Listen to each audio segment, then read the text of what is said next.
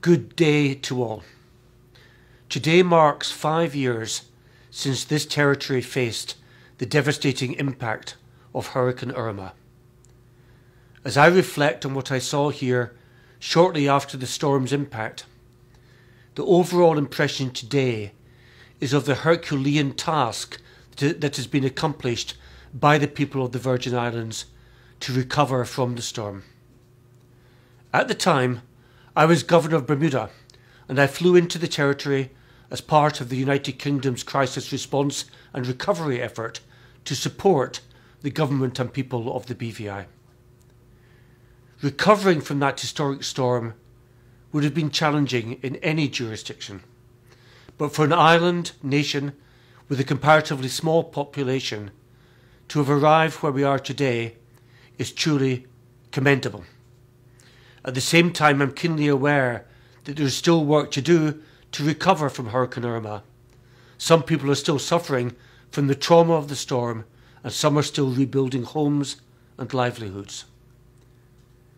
We must always be prepared in case another hurricane strikes.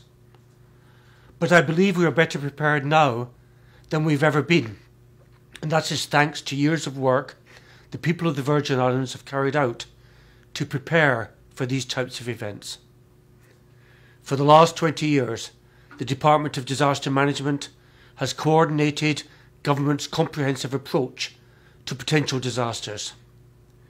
This shift to incorporating planning, preparedness and mitigation well before any potential threat, as opposed to the old way of simply responding to events after the fact, has quietly safeguarded the BVI by preventing the vast majority of floods, storms and other hazards that have occurred from overwhelming our local capacity to respond. There is no doubt that a large part of the success of the recovery from Hurricane Irma was due to this work bringing government, business and people together to build resilience in the face of a natural disaster. Another factor working in our favour was that all of the preparatory work happened collaboratively across sectors. Representatives from key public services like law and order, security, health, education and infrastructure helped shape the National Comprehensive Disaster Management Strategy. Once written, this strategy is then used by government, working hand in glove with the United Kingdom, partners from the business community, local community-based organisations like Rotary and the BVI Red Cross, and regional partners such as the Caribbean Disaster Emergency Management Agency. This proactive and collaborative approach was what leaders relied on in the hours and days after Hurricane Irma passed, and as the BVI braced for the possible impact of Hurricane Jose and then again for Hurricane Maria.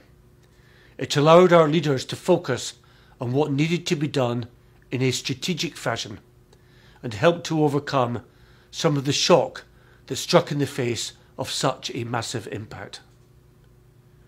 The lessons from 2017 helped inform changes like the continuity of government plan to ensure the smooth provision of public services. We've improved how we track and protect public goods and property.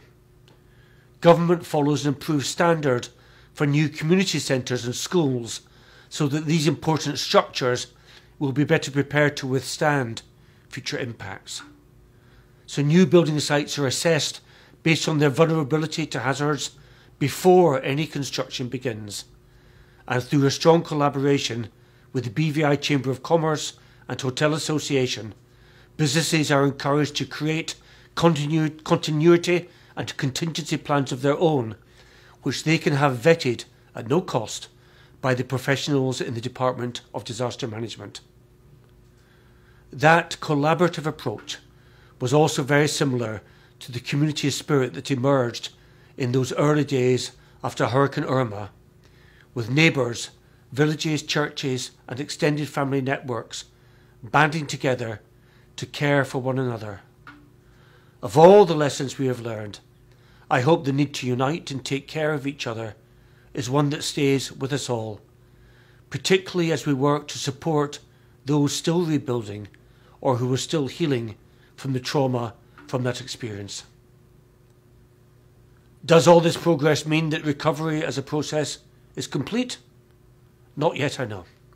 But experts say that a full recovery from an impact like Irma would take between 5 and 7 years.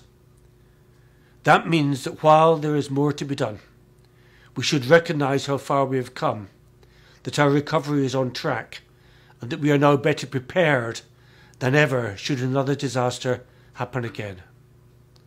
As Governor, I remain committed to supporting the work of the Department of Disaster Management and to do all that I can to support the people of the BVI in time of need. Thank you.